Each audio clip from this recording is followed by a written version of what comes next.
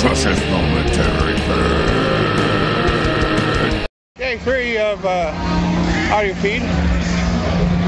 It's not too bad today. I'm feeling pretty good. I didn't do an outro again because the batteries and the video card filled up, so I didn't get Living Sacrifice and Grave Robber, but they put on good shows. So nevertheless, stick around for some more.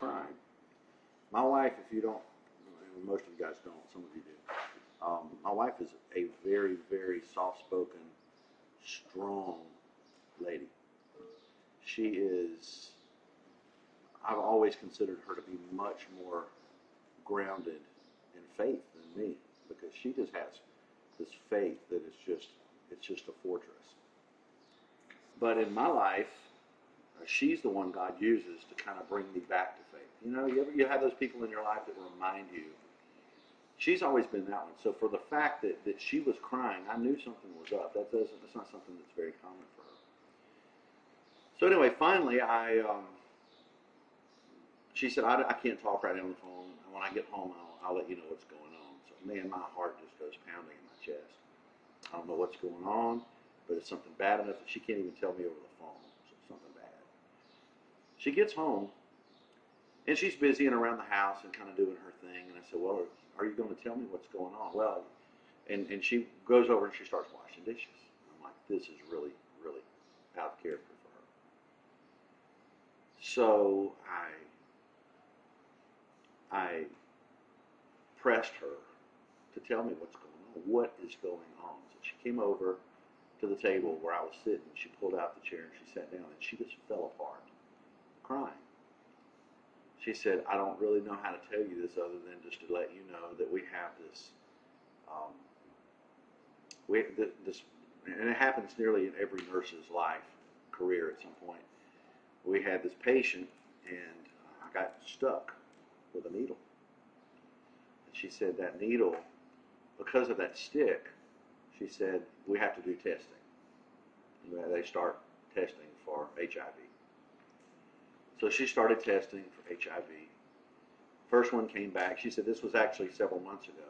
She said, I didn't tell you because it came back fine. No big deal. But they had a 3-month follow-up. And she said this time it didn't come back okay. And she starts crying. And she just can't really talk about it. So of course, I just fall apart. She's falling apart. She said, today we've got to go into town, but we've got to get you tested. We've got to take you to get you tested. And that was probably about 9 o'clock in the morning. It was probably 1:30 in the afternoon before we were able to get a test, go through the whole thing. And during that period of time, all this stuff is going through your mind. Have you ever been face to face with something that you just don't know how to process? I mean, you just don't know what to do with it. And that's what was going on with me. I just didn't know what to do with this. I had no idea how to process this. Didn't know what was going on. Of course, I'm on my phone pulling up, you know, what does this mean? What does it do? What does it mean for the rest of your life? And the test came back negative. They tested her. Her test came back negative. So the doctor started telling us, you know, it's very common that you have a false positive on this test. Said it's very common. It's not an uncommon thing at all, you know. And so Tammy says, okay, well, how common is it? Oh yeah, but like 1 in several thousand will come back as a false positive. That doesn't sound common to me. But she says, and just telling you guys about it, I'm getting flushed. You know, she said, talk to the people that gave you the test and find out what they say. And of course, Tammy does, and they're like, yeah, we've had some issues with our testing here lately. You know, we've had several false positives lately. Well, then it changed in my mind. Of course, we're very relieved. You know, wow, you got your life back the way you thought you had it. You know, but now and since then, my life has changed the way I look at it, because now it's a difference of a lot of people's tests don't come back negative. A lot of people's tests come back positive and remain positive. And even telling the story, I almost feel guilty by being able to say that it was wrong. Because how many people, I don't know you guys, how many people do I come in contact with every day that are walking around with a positive test? It's changed the way of living, Now I'm going to take that and flip. I will have a test that comes back positive. Eventually, one day we're all going to face a very real death. We really will. And it may be something that I cause. It may be something that is a natural thing. It may be something that is inflicted. We don't know what that is. But the fact that we walk around, and I walk around through life so many times as if I've got this life licked. I've got this thing under control. I've got this down. It's just really not the case, because we are all just waiting for that positive test. We're all waiting for something to come back. It's going to happen. But you can't live your life as a death. You live your life as life, right? But I want to go back and look at where all that came from. If you go back to Genesis chapter 2, verse 20, and this is not going to take very long, but it changed the way, whenever I studied this passage of Scripture kind of changed the way I looked at sacrifice. And that's what I want to look at, sacrifice today. And sacrifice changes our outlook. It changes the way we think. It changes the approach that we have to life. And the life that we live is changed because it has encountered death.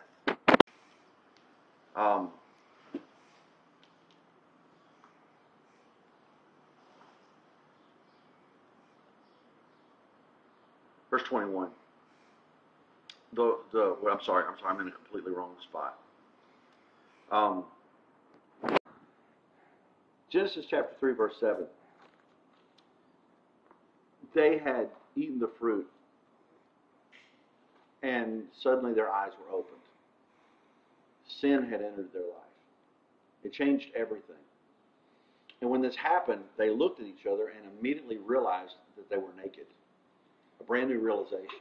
They had no understanding of what that was prior to sin. No understanding of it. And whenever that happened, and their eyes were open, they felt shame in their nakedness. So they tried to do some things to cover that by taking fig leaves, and if you've ever, I have a fig tree with great big leaves on it, and it's a great concept because it's a great big leaf and it can cover up your body easily because it's big, but it's super fragile. You try to sew together a fig leaf, it's absolutely pointless. So it's a very tender leaf and it just doesn't work. And so anyway, they tried to string these fig leaves together. Of course, God comes out to them. He says to them, what's going on? What are you doing? What are you thinking? He's talking to them about why do you even see that you're naked? Why are you even saying that you're naked? He knew. It wasn't because God didn't know, right? He knew. And as this happened, and he realized the sin, he saw in their face the shame for each other, God performed the very first sacrifice. It says that, and whenever you look at verse 21, it says, it's kind of in my own life, it's kind of an overwhelming statement, but it's very simple in the Bible. It says that the Lord God made clothing from animal skins for Adam and his wife. He's vibrant. He's alive. God should be experiential. He should be something that is not merely a theology or a doctrine or even something that we just simply believe in or follow, but more than that, he should be exactly what he describes himself as being, a friend that's closer than a brother. Someone that's really integrated into our everyday lives. Hey, I grew up in I'm 39 years old, grew up in a Pentecostal church where rock was not really popular or not really, how to say it, not something you would listen to if you were Christian. But my brother, he was, into like all the old Christian rock bands like Jerusalem and like Resurrection Band and even Striper. So very early on, I remember I was probably like 7 years old, first time I listened to Striper. Still my favorite band. And I remember I was watching the backside of, I think it was the old Black Attack, and I thought that was so cool. And I was bragging about this band to all my friends, saying like, hey, they're not girls, they are actually guys. They're really cool, and they're Christians, And I always wanted to, I had the dream about doing something like that. I remember, like, I think we were 7 or 8 years old, maybe a little older. Christer, the guitar player, Rexall, and Peter, the vocalist, Rexall, and myself. They're my cousins, by the way. They didn't live next door. And I remember I would bring a couple of tapes to their house, and I remember we went up to their bedroom. They had like an attic that had their bedroom, and we would put on Resurrection Band really loud, and we would pretend that we were playing.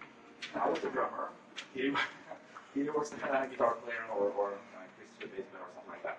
So I mean, very early on we wanted to do this, and we just had this strong urge that this is something that we need to do at some point. But that was not easy when you're from a Pentecostal church, and when no one around you really are not into metal at all. And the first people that I met that were into metal, except my brother, was like, the kids at school that were into Metallica. And I remember I got my first drum kit when I was 11. The first thing when I came to junior high, they wanted me to play in this Metallica cover band, and I refused. Well, first I said yes, but after a while I said no. I really want to play in a Christian rock band. I can play this. So at the age, actually after in '93, on a Norwegian festival called Seaside Festival. But do you know a band called Bride? Yeah. They really. I was a fan of them since probably 1990 or something. It was a band that I experienced myself. My brother had nothing to do with them. And they came to Norway to play right after Snakes in the Playground. And I remember I was being there. I was just standing there. I knew all the words. I knew all the songs.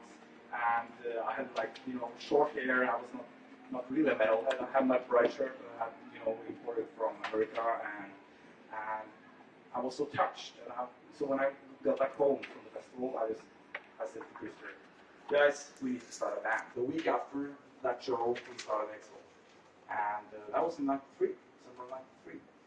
And it was not the easiest thing to start to play, a little extreme music. The first thing we did was, we did some Progress and Bride cover songs, something like that. But later on, we started to do, because we were listening to so much Christian extreme music, like Windows Rising, probably one of the bigger influences. And then later on, you had like Believer, and you had like Modification that did their death metal. I think Modification was probably the reason why we started to play death metal at all.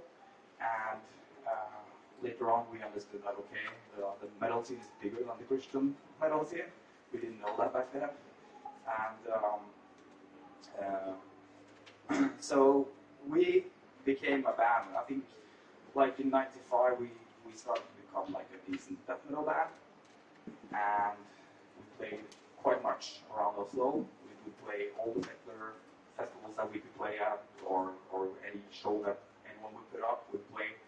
And I just remember, because we were rehearsing the Pentecostal church, they would let us practice. The reason for that was probably that my family was leaders of the church, many of the leaders of the church, they let us practice. We would practice there like probably 2 or 3 times a week. And if you would be on the outside of the church, you'd probably hear you like that.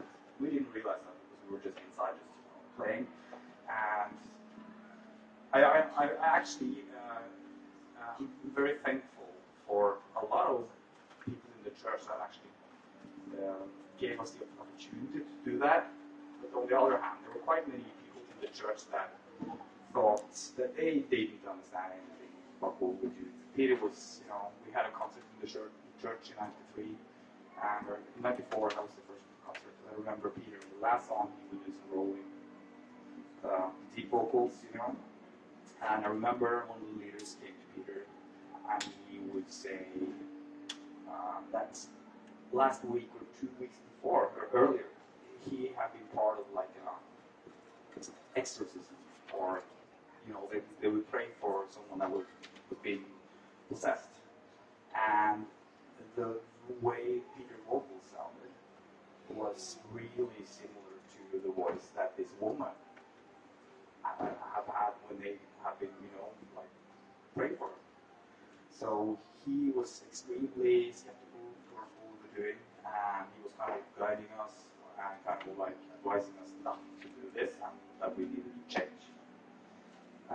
That was like probably like that type of mentality we met quite much, and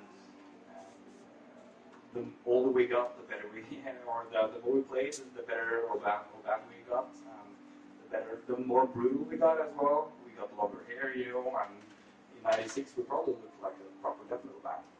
We were doing the thing, and we didn't want to play to make Christian shows.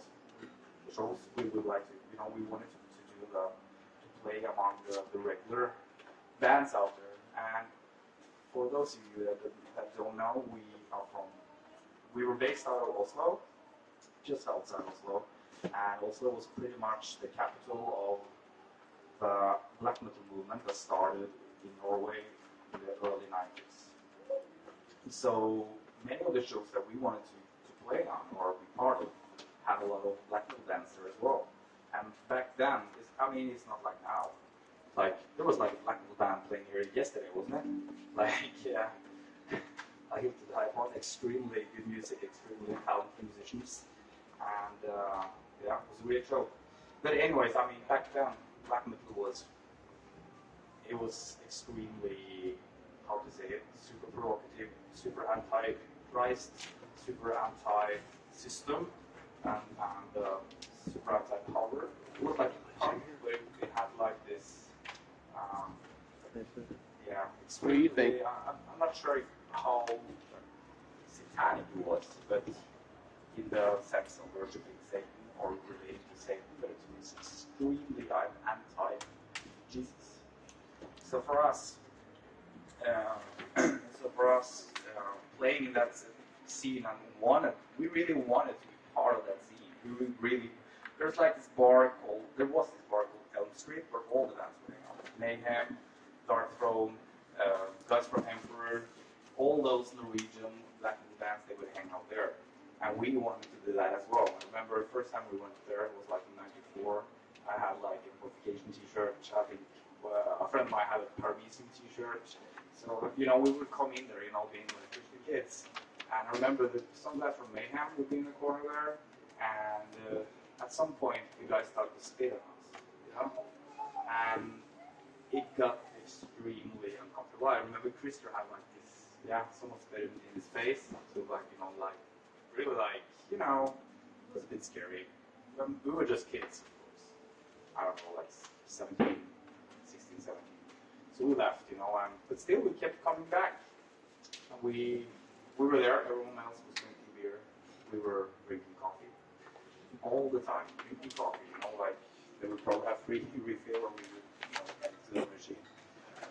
But we had, the heart that we had was that we wanted to show Jesus. We wanted to be in this subculture. We wanted to make friends there, basically. But they didn't want us to. They didn't want to be friends with us, And we wanted to play with these bands. We wanted to share the stage with these bands, but they didn't want to play with us.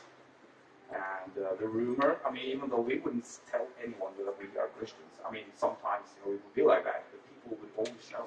When we would come, people already knew. So it was, so being a Christian extreme metal band in the 90s, I think was, especially in Norway, was quite difficult.